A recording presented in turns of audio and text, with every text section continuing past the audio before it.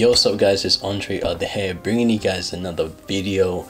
And in this video I'm going to show you guys how I made a UK drill beat. So let's head over into FL Studio and I'm going to show you guys how I went about making a UK drill beat, and also how I structure a UK drill beat. So let's head over into FL Studio, let's go. First let's listen to the beat first so you guys can see what we're working with today. So yeah, let's have a short preview of this beat, let's go.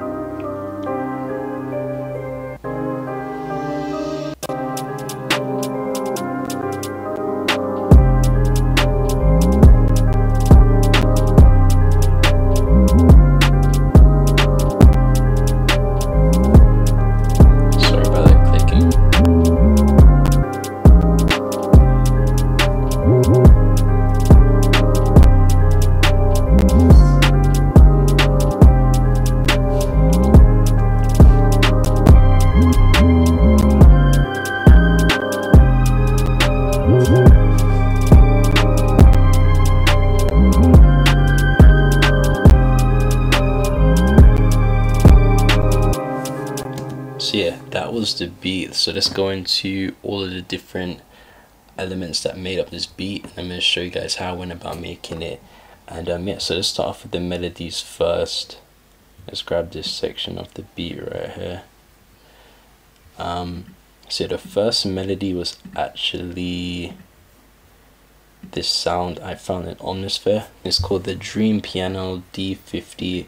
It's more like a trappy bell kind of sounding sound, but I don't know, I kind of thought it just went good with like a drill beat. This is the melody, very simple chord progressions here. Let's have a listen.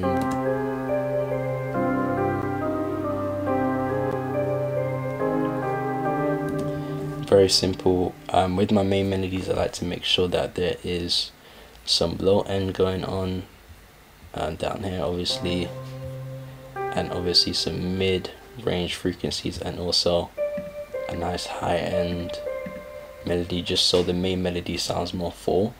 And that's kind of always my thought process when I'm doing melodies. The next melody I came up after this, I actually didn't even come up with it, it was literally just a sound in Arcade. So it's literally from the Drip kit. It's called Dark Secret, and it's literally just like a reversed piano kind of sound. So if you listen to it, it literally just sounds like this.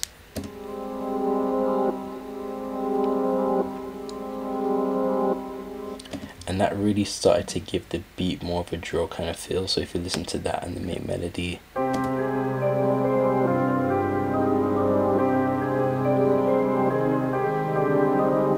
yeah, so it has that haunting, sinister kind of feel, which is what you're going for when you do an drill beat.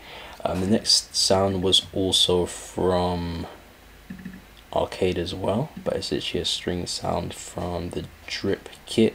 It's from the Big Dreams plugin.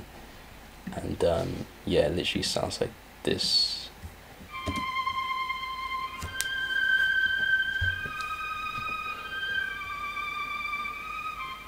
So yeah, that again added to that drill kind of feel. I mean, whenever you have like an orchestra kind of sound, so like a choir or like a string or something like that, it automatically gives that drill kind of vibe.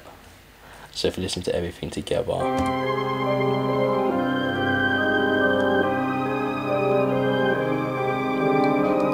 that's literally all the melodies that made up this beat. Obviously I did a little bit of EQing, not too much. So the choir, no, the string I didn't even EQ it. The reverse, I think I just took out some of the low end, some of the high end, and the Dream piano I just add RC20 to it, just to give it more of a kind of old school kind of texture. I just use this final preset, and I think I didn't even EQ it, I just liked how it sounded. So yeah, let's move on to the drums, and let's start off with the snares. So the snare, proper, just really sharp, abrupt sounding snare, which is what you want when you're doing like a drill beat. the snare patterns are pretty much the same. I have like 2 different snare patterns, but like they're really similar. I'll play the first one for you as well, just so you can hear what I mean.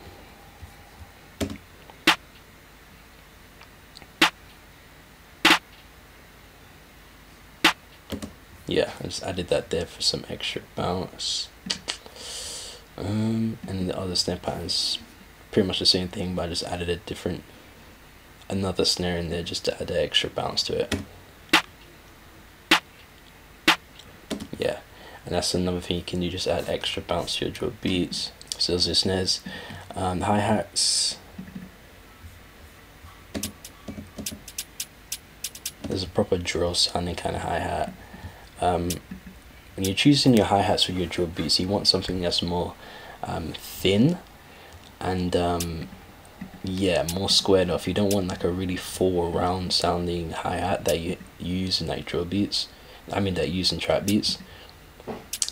I find with a lot of drill beats you want like a really abrupt, thin sounding hi-hat, and as you can see here, I messed around with the velocities as well just to add to that bounce, and that's like a big key when it comes to adding bounce to your drill beats, is messing around with the velocity of the hi-hats. So if you listen to it,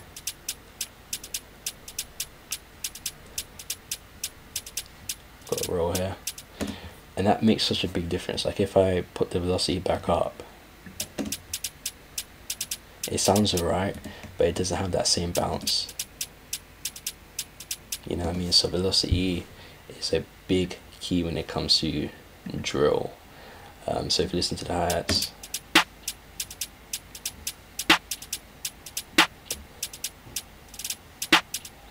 yeah, decent. So if we move on to the kicks right here, when you're choosing your kicks in your drill beat, you always want something that's punchy, that's going to punch through the 808s. So that's what I found here, and you're going to play a very simple pattern that's going to go well with your hi-hats and your snares. So if you listen to the kick pattern here, very simple, and the kick is very punchy. You can kind of EQ your kick if it's not hitting hard enough, but I think sound selection is so important. Like just choose a kick that already sounds good, and also obviously put soft clipper on your master as well, because that's going to make a big difference. So let's listen to all the drums all together. The kicks are hitting, the hi-hat rolls and stuff like that. Proper nice little drill bounce. So if I take the soft clipper off, it won't have that same punch. It sounds kind of weird. So yeah, last thing we added to the beat was literally just the 808s.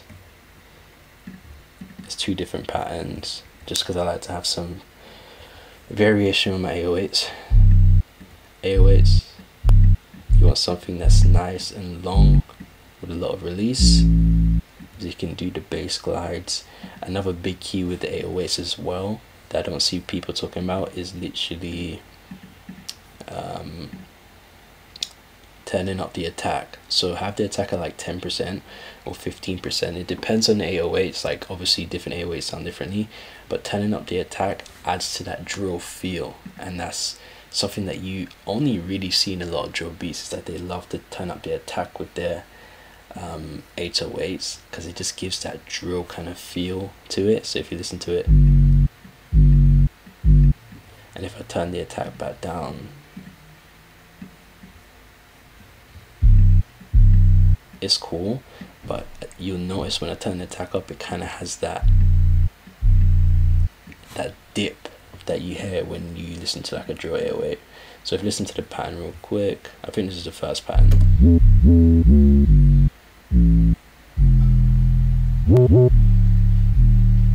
Yeah, that's the first pattern, and then that came up with the second pattern, which is pretty much the same as the first pattern, but it's just not as busy.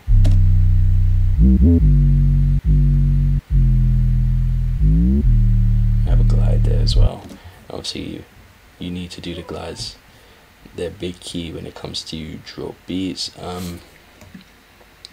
Yeah, so that's really it. That's the main body of the beat. So if you listen to the drums and 808s played together, And that's like a big key as well when you're doing a drill beat, is you want to make sure everything's bouncing off one another. Like with the snares there, that was, I didn't just put that in there like that, just added an extra bounce to the beat. And the 808s as well kind of went well with the snares as well, and the kicks also went well. And obviously a big key is to make sure your kicks are hitting when the 808s are hitting as well, but you don't always have to do that as well. So that's the main body of the beat. If you listen to everything together, the beat should come together like this if you play everything.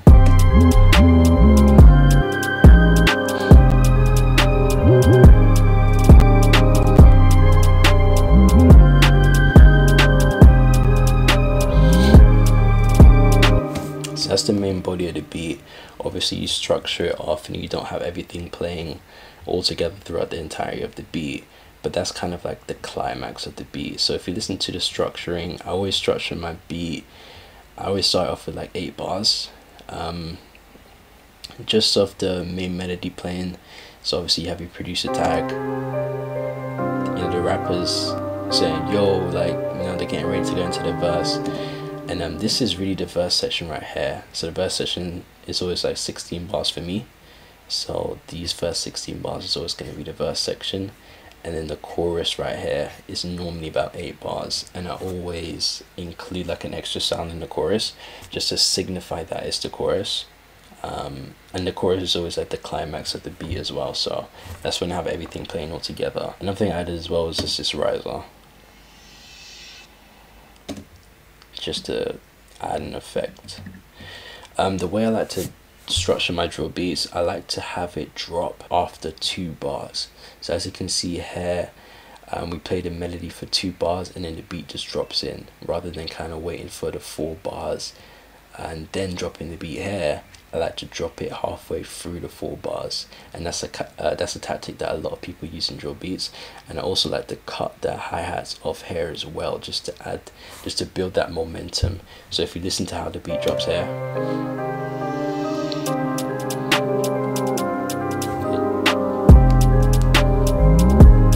and you hear that a lot in drill beats, they always drop it like that. After 2 bars they drop it in, instead of waiting for the 4 bars to finish and then dropping it in.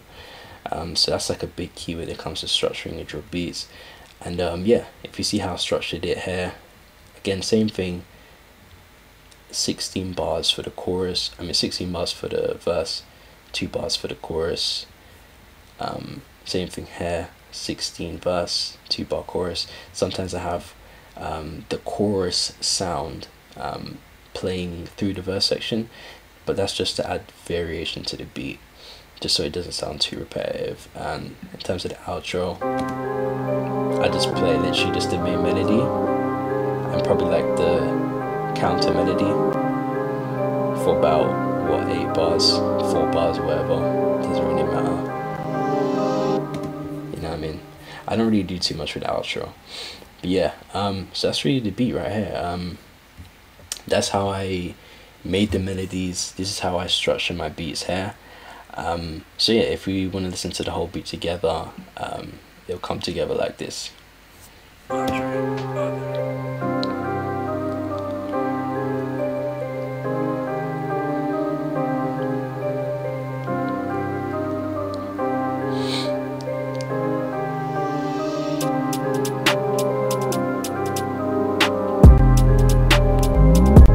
So about the little cracking noises.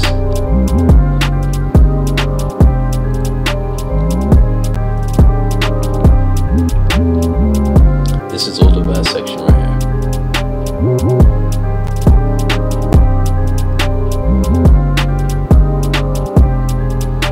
That's the bounce, and then we go into the chorus. It's very subtle.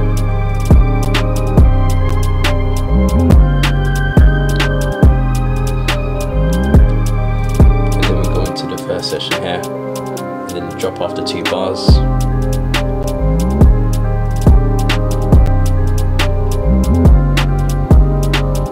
Then I introduce the chorus sound a little bit early, halfway through the verse section, just add variation to the beat so it doesn't sound exactly the same.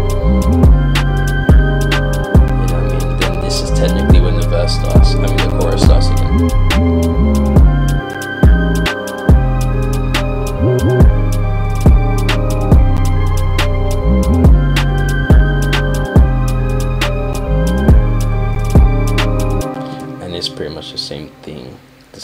again. And then obviously we have the outro here, and that's really it. That's the whole process that really goes into making a drill beat.